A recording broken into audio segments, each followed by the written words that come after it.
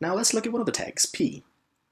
P, it's a paragraph. When you write a document, you have a paragraph. It's the same thing.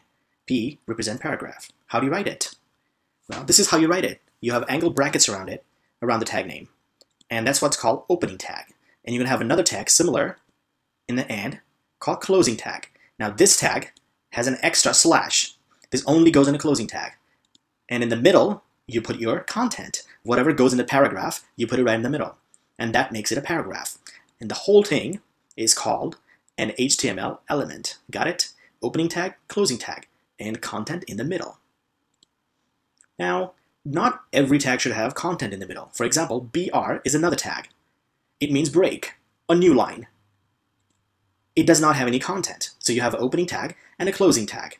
Do you really need two tags if there is no content? No, you don't. So this is how you write it. Tags. So here you have a slash before the tag, and in this shorthand you have slash after the tag. Tags are not case sensitive. Capital P equal to lower p doesn't really matter. But always use lowercase.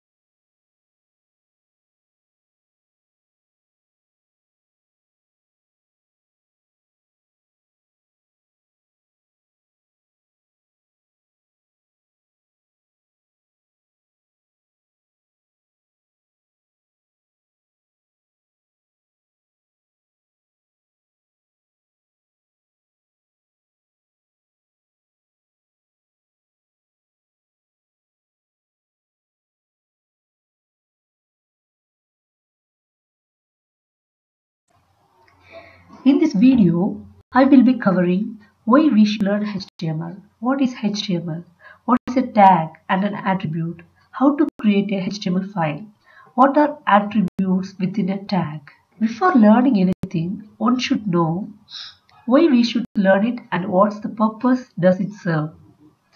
HTML combined with CSS and JavaScript are the basic technologies behind designing a web page. Learning HTML will be beneficial in many areas such as web design, blog creation, editing HTML supported articles, and never again getting intimidated by looking into HTML tags. But mainly, HTML is used to design or develop web pages. Do you know that every website we visit online is written in HTML? Now you may be asking a question that can I get started with my career in web design if I just know HTML?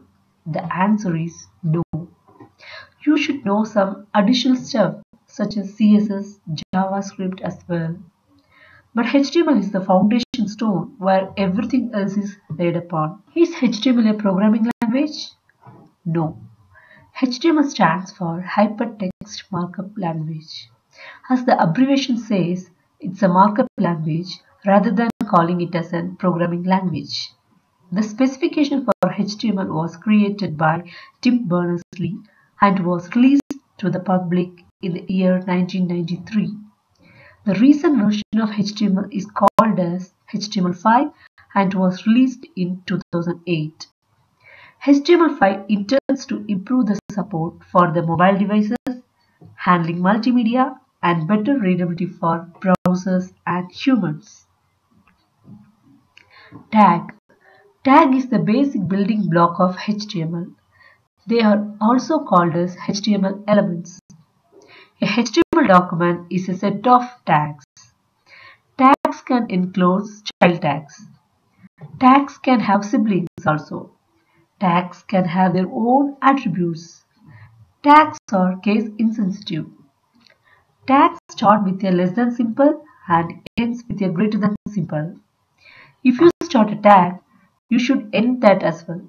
Start tag and end tag has the same name, however. As you can see in the above syntax, the end tag has an additional forward slash after the less than symbol.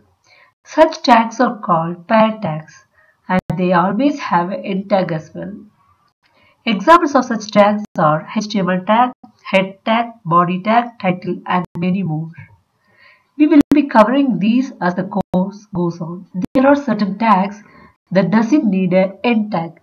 These tags are called self-closing tags. Examples for self-closing tags are image tag, break tag. HTML specification is predefined by an organization called W3C. They predefine the HTML tags as well to be used. Tags and attributes in HTML. In the example given here, all the tag names are highlighted in blue. HTML, head, title, script, body, PA are all tags. In this example, the HTML tag encloses all other tags. So, it's the parent to all other tags in the HTML document. The head tag is a child to the HTML tag and is a parent to title and script tags. Title and script tags are siblings to each other. Similarly, the head and body tag are siblings to each other. Tags can have any text enclosed within the start and end tag. Within HTML tags, you can see certain text highlighted in lighter blue color.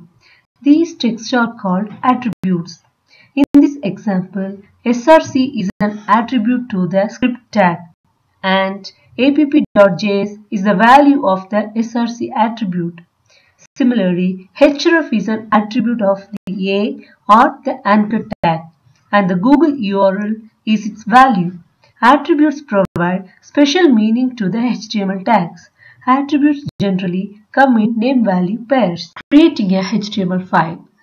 Before jumping into creating a HTML file using a text editor, let's try to understand now how to create a HTML file. A HTML file ends with a .html file extension. A HTML file can be created using a simple text editor such as Notepad.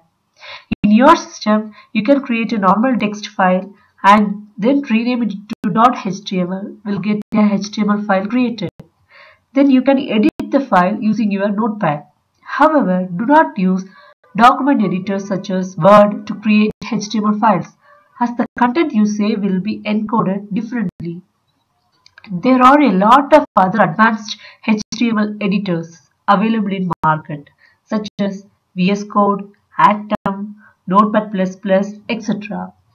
Using these code editors will help in writing code faster. It will also help in syntax highlighting, autocomplete, bracket matching, and many more. When selecting an editor, use your own discretion. Throughout our course, I will be using VS Code as the code editor. You are free to choose an editor of your choice.